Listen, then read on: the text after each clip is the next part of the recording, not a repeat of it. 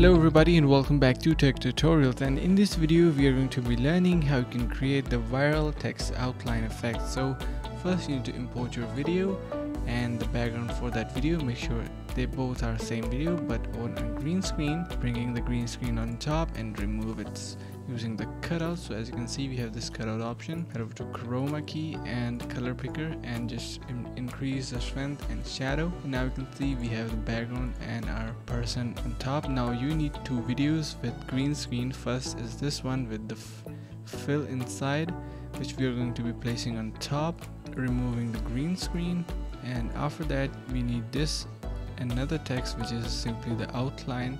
Remove the chroma key as well. Now you can see we have this outline and text, so you need to simply align them. It doesn't need to be perfect, but yeah, you can see it is now done. And now finally, as you can see, our viral outline effect is created. So I hope you understood the concept and learned something new.